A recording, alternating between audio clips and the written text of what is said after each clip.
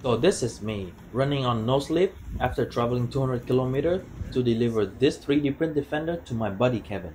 How did I end up here?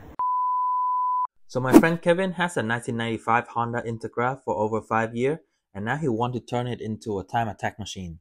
He asked me if I can make a custom body kit for it, and the rest, well, you saw the title of the video. We made it.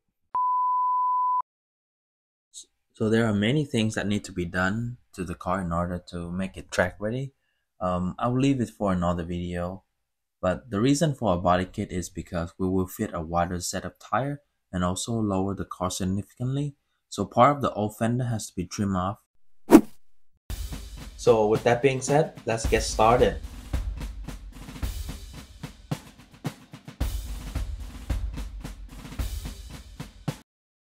So Kevin asked me to have a mixture of the square fender flare from these touring race car plus the GT3 RS style with the flap behind the wheel arc. So we're gonna mix these two together.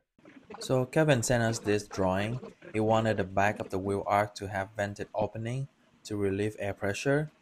Here I'm trying to outline his drawing and figure out the shape in 3D.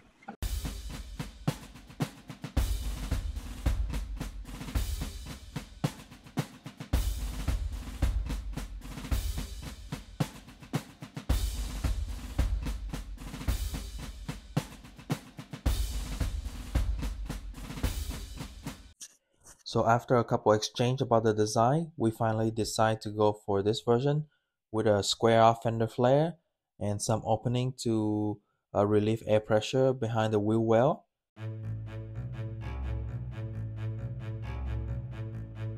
So it's day 3 already and we just started 3D modeling. This process probably gonna take me a whole day, but we have to hurry up because we only have 2 days left to print the part and deliver it to Kevin.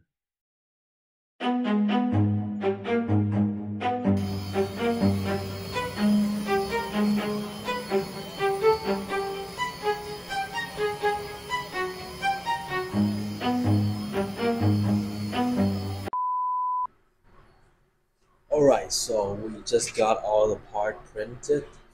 Now we're gonna put it on. And, yeah, let's see how it's gonna go.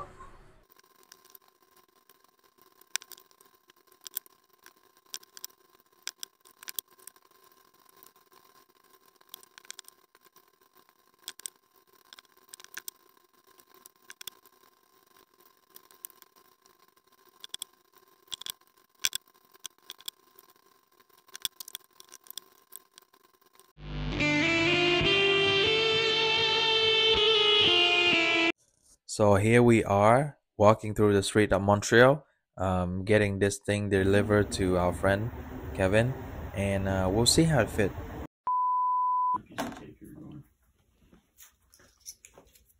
Doing social media at the same time. I'm gonna film every aspect of your life. Oh man, thank you.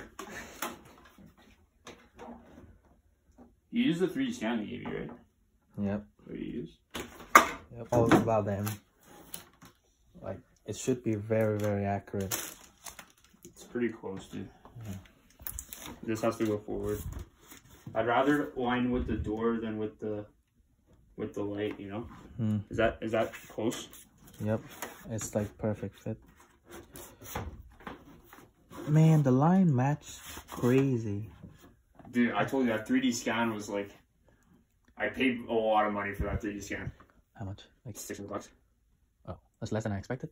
I Dude, expected like 1,000. Bro, it wasn't full car though. I just, what you saw was like half, right? Like, well, you don't need a full car. Yeah, actually, that's the one thing I liked about that BD engineering group I was talking about. They do like symmetry scans. Like you can do symmetry scan on SolidWorks, right? Yeah. So you can see like how symmetrical your car is. Oh yeah, I need the symmetry scan. Cars are not symmetrical, dude. Yep. So I know you guys want to see the result, but here is how it should technically look on the real car.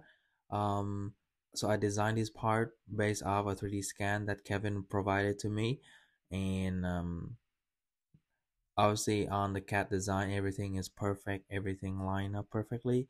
Line up all the panel gap, the the fender, the extension sit very well to the stock fender.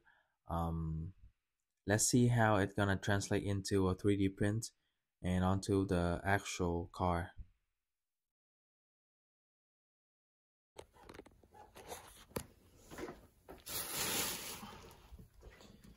Okay, I just do. This is like fucking stupid wide, bro. Yeah, my bad. Oh, dude, it's all good. I mean, that's why you do test print, right? Yeah. But like, No, but that's stupid mistake. I guess.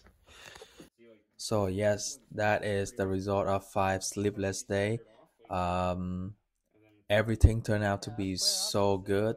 The design translate into a 3D print onto the real product. It's just like a perfect match. There's no panel gap. All the line up as intended. Yeah, I'm pretty happy with this first prototype, and make sure to stay tuned and follow for part 2, where we're gonna actually make the part in fiberglass.